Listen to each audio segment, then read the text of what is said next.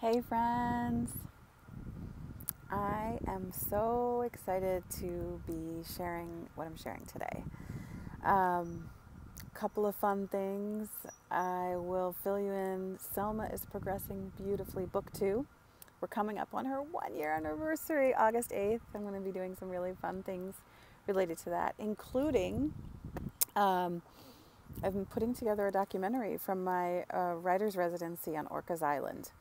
So if you'd like to see what it's like for a writer to be alone in a cabin for 5 days trying to write a book, I've always wondered what that was like, and to have that experience, I just thought, I wanna share it. I wanted to let you into my heart and into my mind and into my imagination.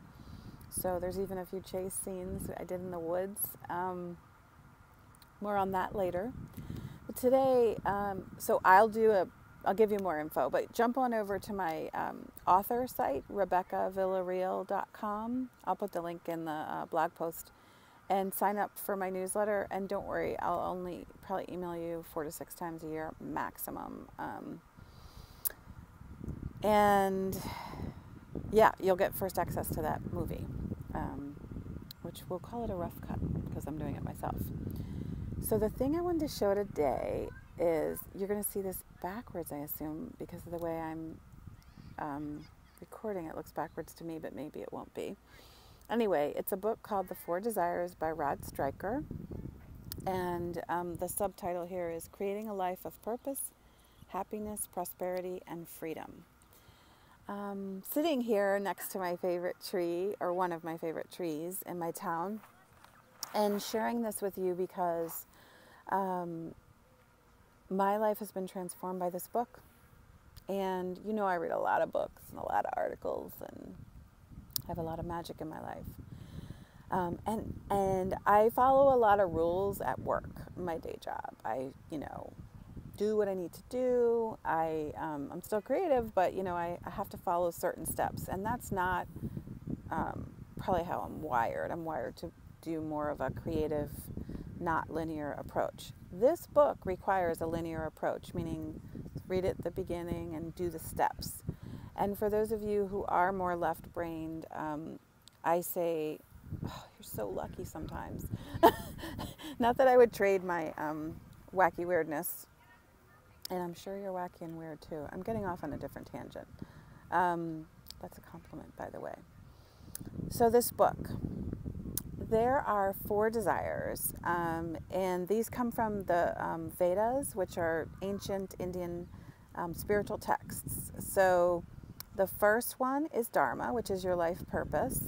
And your life purpose doesn't always have to be your career. And sometimes your Dharma is also kind of what's in front of you. It could be the dishes. It could be, but the dishes as a symbol for like you're caring for your family or yourself. But you learn more about the Dharma and your life purpose. So that's one. The second one is Artha. And that one is the means you need to achieve your life purpose. So in my case, one of my, I won't get into my Dharma right now because I don't want to make this about me, but I will share that, say, as a writer, I need not just pen and paper, but I need the space to write. I need the head space, the mind space, the heart space. And meditation and yoga and nature are all big parts of that. So that's kind of some of how I get to that Dharma, through that Artha, through the means to do it.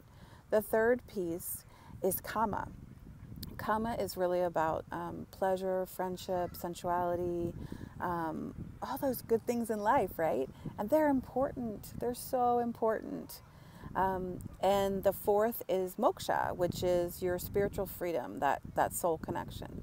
And the idea behind these 4 is that the same as the subtitle of the book, right? It is creating a life of purpose, happiness, prosperity, and freedom. So you don't have to give up everything and physical and material in your life to have that. So to have the spiritual freedom, sorry.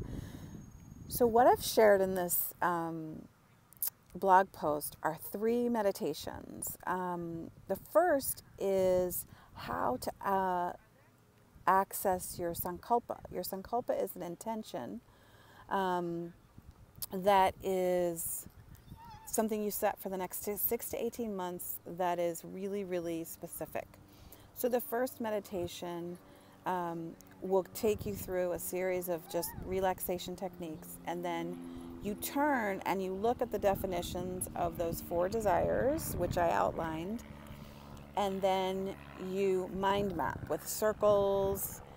You put the name of that desire in the middle and you mind map it, and meaning a circle and then just words that associate with it. Then you write sort of a story of what your life would be like if in the next 6 to 18 months that intention or sankalpa was set and achieved. And then from there, you start to craft a statement that embodies your sankalpa and your intention. So that is what the first meditation is. The second meditation is to increase Shakti, which is that connection to your soul's purpose, energy. I'm not articulating it in the official way probably, but it's a really positive movement, kind of like energy. And if you feel that exhaustion, tired, listlessness, this could really be something for you. It's also really helpful in times of fear and confusion and stress. So I've been using it particularly for me because I experience anxiety quite often, and I use it to now calm me down and ground myself in what's really important, and what I know, the light I know inside of myself. The third meditation I just recorded right here next to this tree, so you're going to hear crows and kids and things out in the world. And that meditation is really about healing the heart. It helps to remove darkness, suffering, and I really feel like in life, many of us hold on to those old stories and old hurts. And my hope from this is that you can do that meditation on a regular basis and really start to just allow light and contentment constantly to live inside of you. And contentment, doesn't always mean that you're dancing in the sunshine with rainbows and everything. It's sometimes I feel intense contentment with the mundane, and it's just knowing my blessings and feeling gratitude. And sometimes, I have a lot of grumbles too, and that's okay as well.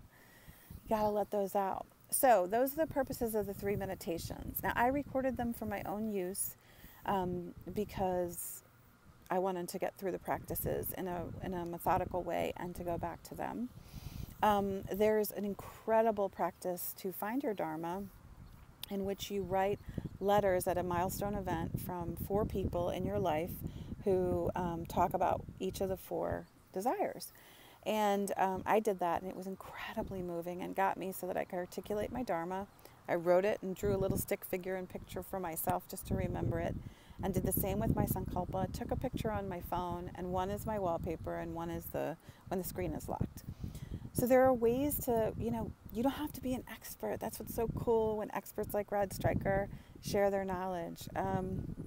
So I really encourage you to check out this book. Again, it's not the kind of book that for me, I took 6 months to get through the first 8 pages, just because, not because it's that hard, but because I didn't have the space. I was starting a new job. I didn't have the space in my head or heart to do this kind of work. So, feel free to take the time you need to do the work.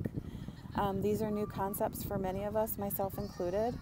But I just really, really recommend this to you in a way that is so, so profound. It's changing my life, and I'm excited if you want to join me on the journey. I'm not finished the book yet.